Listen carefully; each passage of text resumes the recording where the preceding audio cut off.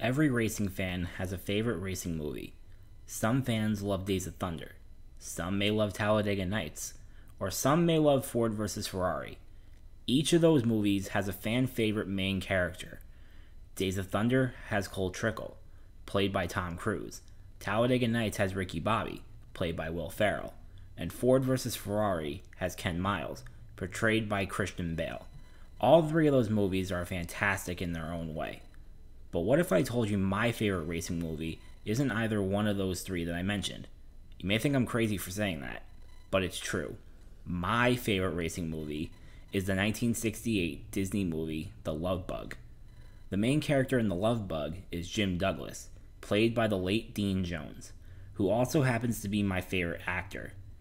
Many of you may have never heard of him, or some of you may have seen his face, but just didn't know his name. So I'm here to tell you who Dean was. This is the story of Dean Jones.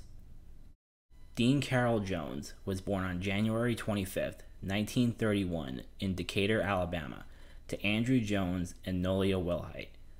As a student at the Riverside High School in Decatur, Dean hosted a local radio show called Dean Jones Sings.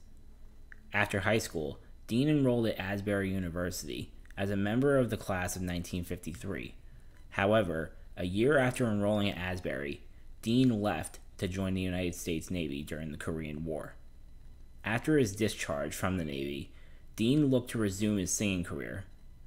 Dean was a really good singer, but he did have another talent, which led him to signing a contract with MGM in 1956. That talent was acting.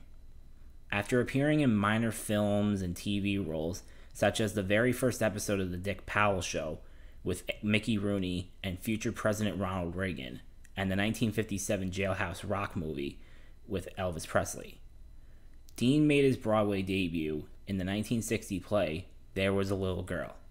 He would later star in another 1960 Broadway show called Under the Yum Yum Tree, playing the role of David Manning. He would later reprise the role in the 1963 movie version. In 1962, Dean was cast in the NBC sitcom Ensign O'Toole, where he played the role of a junior officer aboard a U.S. Navy destroyer.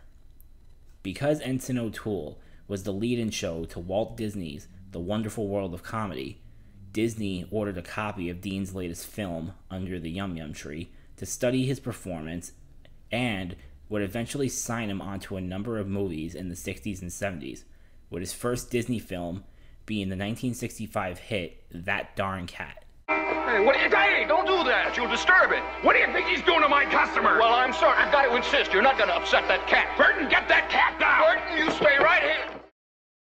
Dean's performance was very well received that it opened the door for him to star in more hit movies, including Blackbeard's Ghost and The Ugly Dachshund.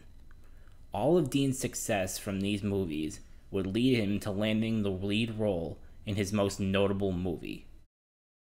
Shortly before Walt Disney's death in 1966, Dean approached Walt with a script for a possible future movie. The script was about a story about the first sports car ever brought to America. Disney read the script and replied to Dean saying, "I got a better story for you."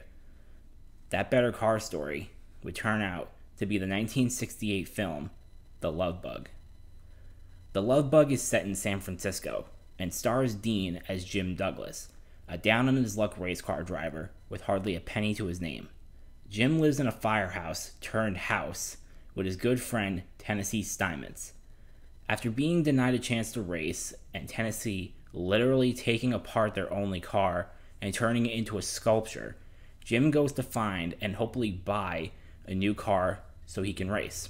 Jim comes across a European car dealership where he meets Carol Bennett, whom he develops a love interest with, and Peter Thorndike, whom he develops a rivalry with.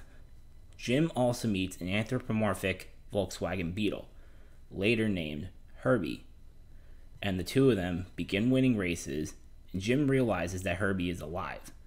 Later in the film, Jim, Herbie, along with Tennessee and Carol, take on Thorndike and his assistant Havershaw in one final race where the four of them together defeat Thorndike and Havershaw, and Jim and Carol get married. The Love Bug was a box office success and very popular among fans that Disney would produce 5 more movies and a short-lived 5-episode TV series in 1982.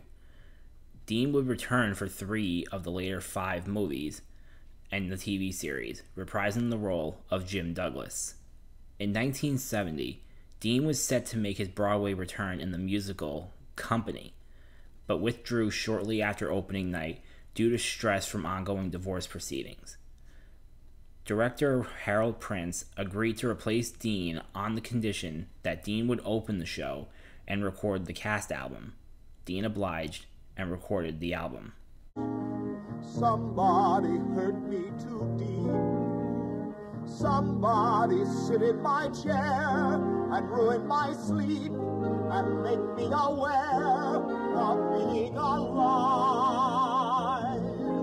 Although Dean was having a very successful career, he wasn't totally fulfilled by it.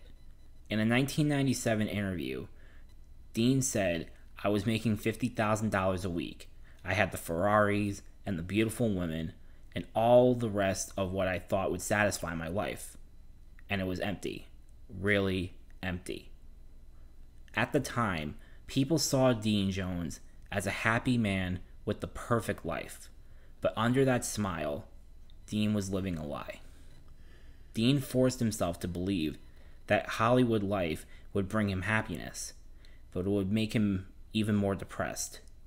In his 1982 autobiography, Underrunning Laughter, Dean wrote that he heard voices in his head saying that his current lifestyle would never satisfy him, and he began to question his life.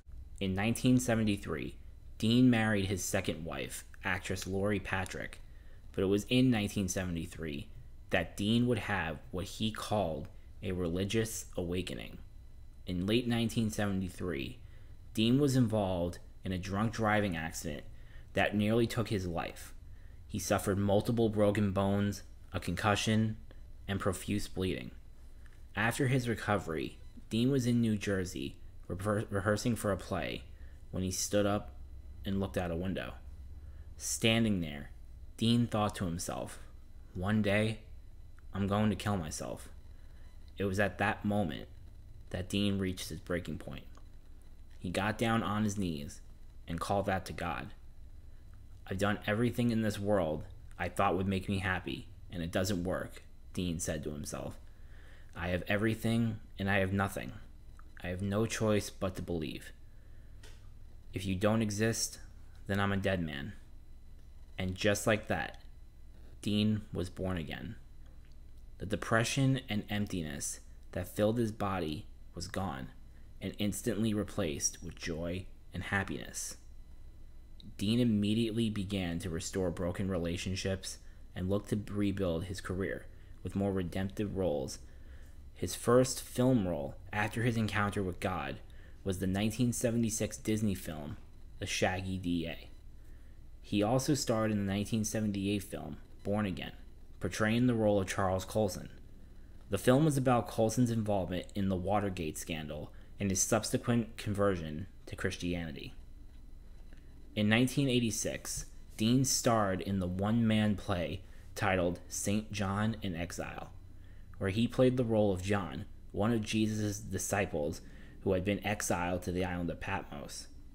All alone, John reflects and tells the audience about his life, his faith, and his troubles. The play was well received by fans. As the years went on, Dean starred in many films and TV films and made cameos in a few TV shows. In 1992, Dean, who was always known for portraying the protagonist of many of his films, landed the role of Dr. Herman Varnick, the evil-hearted veterinarian in the film Beethoven. To be honest, I've seen Beethoven several times, and I have to say, Dean did a really great job playing the role of Dr. Varnick. Although it was weird seeing him play the role of a villain instead of the hero character, and ironically, in 1994, NBC released the cartoon series version of Beethoven, with Dean Jones voicing the role of George Newton, the main protagonist of the 1992 film. In 1995, Disney honored Dean Jones as a Disney legend. In 1998, Dean, along with his wife Lori, founded the Christian Rescue Committee, now the Christian Rescue Fund, which helps Christians, Jews, and others who have been persecuted because of their faith. Later in his career, Dean confined his roles to mostly Christian-themed films, with his final film role being the direct-to-video film God Provides, before retiring from acting in 2009.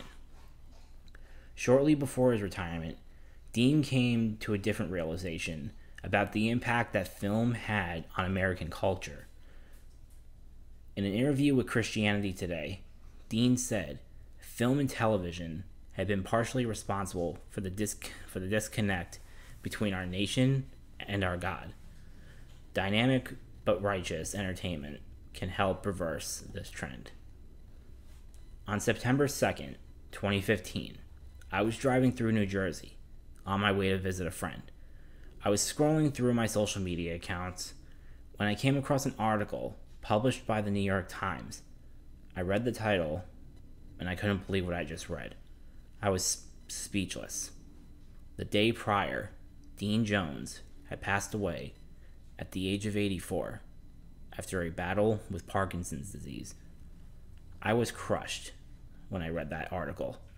I remember having just got the Herbie DVD set and had recently watched all the Herbie films, and now the star of my favorite movie franchise was gone. Dean is survived by his wife Lori, his son, his 2 daughters, his 8 grandchildren, and 3 great-grandchildren. 7 years later, I continue to watch Dean's films, mainly the ones that are available to watch, and every time I watch them, I become more and more impressed with his performances.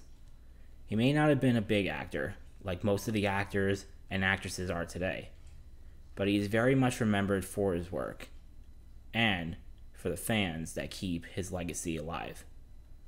Godspeed, Dean Jones. Godspeed. You don't understand what happens, do you?